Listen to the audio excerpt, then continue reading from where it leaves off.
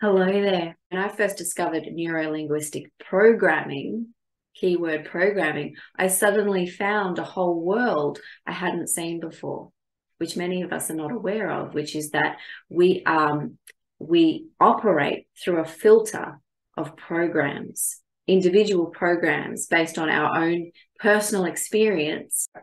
I started off very much programmed into this ego-based control way of being. And we've all had experiences with that because our culture is based in control.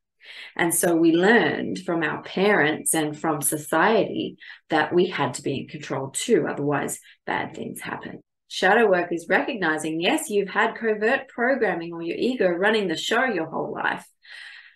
And yes, those shadow programs are operating in the dark because you haven't seen them.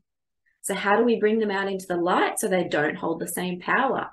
Shadow work. Shadow work is not trying to change ourselves, which is really just our programming, trying to change our programming, but it's acceptance. It's seeing the shadows and lovingly accepting and releasing them. So this was the beginning of me starting to see what surrender really meant.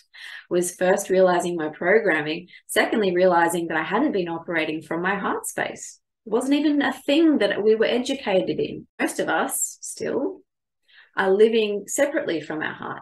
We've put a nice wall up around our heart because of our core wounds, and we live in the mind. And a lot of the self-development industry is about the mind still, and they don't teach about the heart and opening the heart. If we can reprogram our entire mind, and neuroscience has shown we have a neuroplastic brain, then who are we really? Who are we underneath all of that programming?